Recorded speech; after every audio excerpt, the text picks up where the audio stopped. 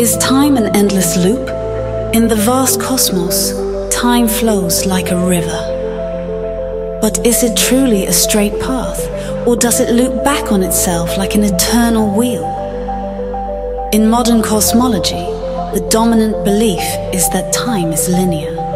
From the moment of the Big Bang, 13.8 billion years ago, the universe has been expanding, seemingly without end. According to this theory, driven by the mysterious force we call dark energy, galaxies are moving further apart, and the universe will continue expanding indefinitely, becoming cold and barren over time. This is the idea of linear time, an arrow moving forward, never to return. But ancient spiritual traditions from the East offer a very different view.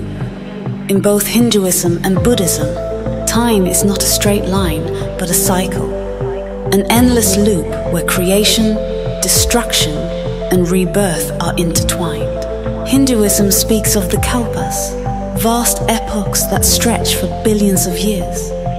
These cycles begin with the creation of the universe, its eventual destruction, and then its rebirth, over and over, forever.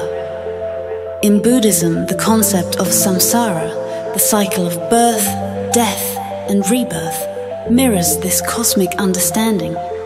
Time isn't an arrow that moves forward, but a circle that turns, where endings lead to new beginnings. Is it possible these two views of time, linear and cyclic, could somehow both be true? Modern physics still holds many mysteries, particularly when it comes to understanding dark energy, the force driving the universe's expansion.